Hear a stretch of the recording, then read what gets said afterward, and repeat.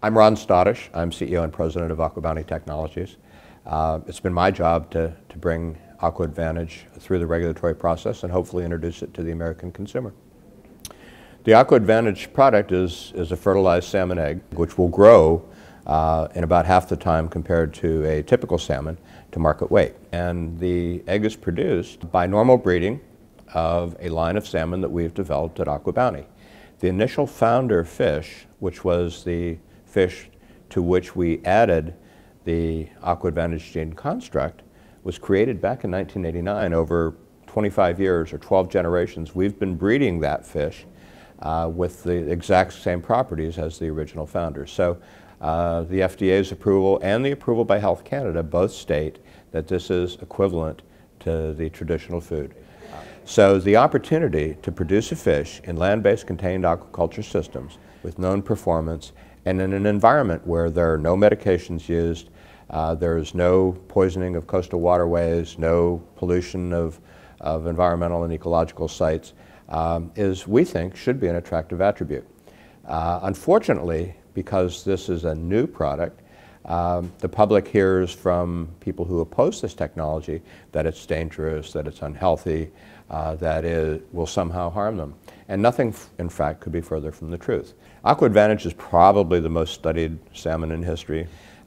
In the course of our development program, we measured essentially everything that you can measure in a salmon. We compared behavior, we compared health of the animal, we compared physical characteristics, we compared how the animal swims in the water current, the animal behavior, predator avoidance, as well as the composition of the flesh.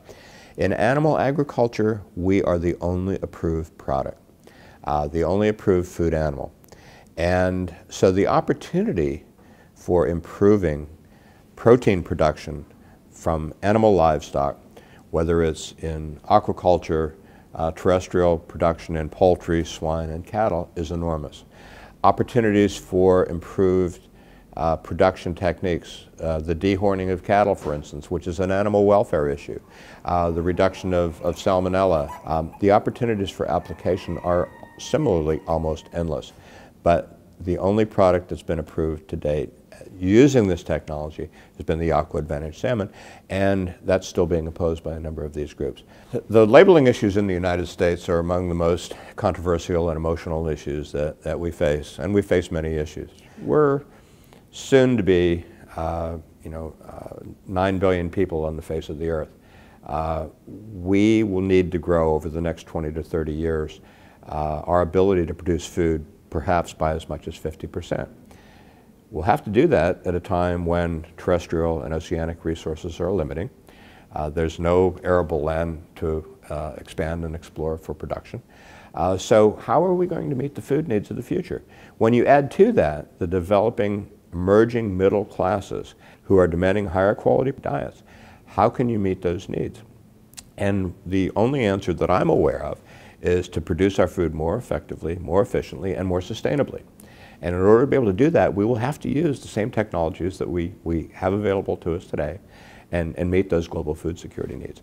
Otherwise, someone's going to have to either eat less or food is going to have to become a lot more expensive.